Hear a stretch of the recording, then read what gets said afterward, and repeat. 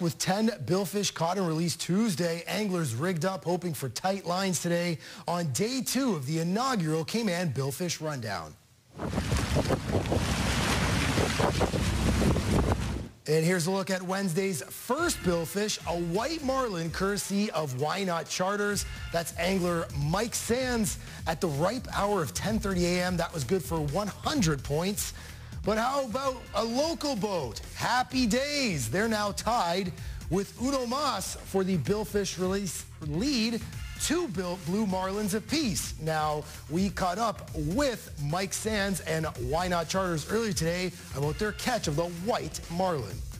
It was a bit slow yesterday, it was slow today, then our outrigger rod started peeling off and didn't really see much jumping in the first couple of seconds, so we saw him do about 3-4 jumps far, about 400 yards off the boat, and he started peeling off the line, got to the braid, but it was a good, easy fight, a long fight, about 20-minute fight. He finally got up to close, he was taking line a little bit, but once we got him close, he got the leader.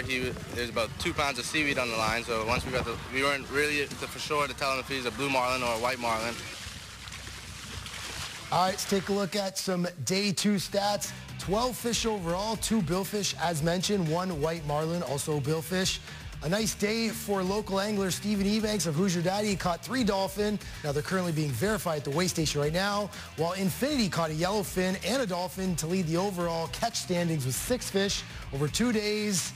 Visit Cayman27.ky for all the stats. Overall, 29 fish have been caught over 2 days, including 12 billfish releases. That's the most of any Cayman Islands fishing tournament this season. Remember, weigh-ins will continue Friday. It's a day off tomorrow from 4 to 6 p.m. at the Crescent in Camana Bay. Now, following the weigh-ins, you can watch the awards of the Cayman Billfish Rundown live right here on Cayman 27 starting at 9 p.m. And remember, on Friday, last day of fishing, you can log on to Cayman Billfish Rundown to listen to the live fishing boat traffic during the last day of the tournament.